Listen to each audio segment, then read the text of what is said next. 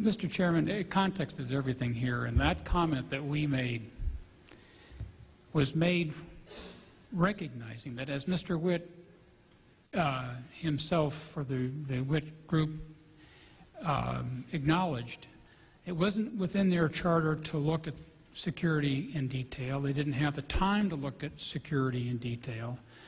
The report recognized that. The Commission issued that letter to make clear that many steps were taken, that the report and the Witt Committee was not, Witt study was not able to examine.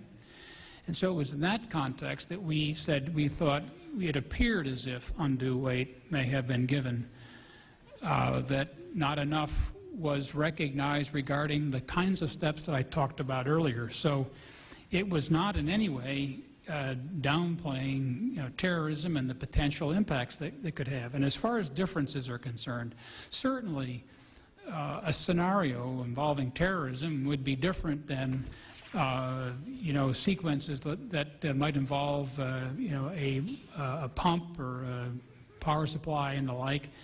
But what we have always required is that the emergency plan be able to deal with a whole spectrum of things we can't even think about today. And it's in that respect, it's in the results, it's in the outcome that we have talked about how the current emergency plans, we feel, address and encompass the kinds of things that can occur as a result of a terrorist attack. We're talking about the potential for releases from the plant. We have always required that large, fast-developing releases be addressed through emergency planning.